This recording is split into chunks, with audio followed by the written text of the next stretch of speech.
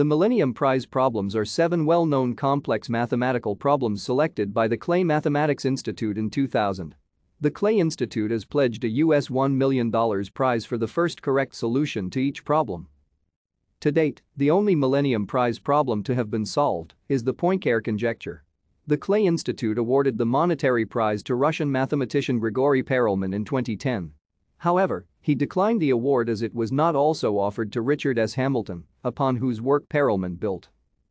The remaining 6 unsolved problems are the Birch-Swinnerton-Dyer conjecture, Hodge conjecture, Navier-Stokes existence and smoothness, P versus NP problem, Riemann hypothesis, and Yang-Mills existence and mass gap.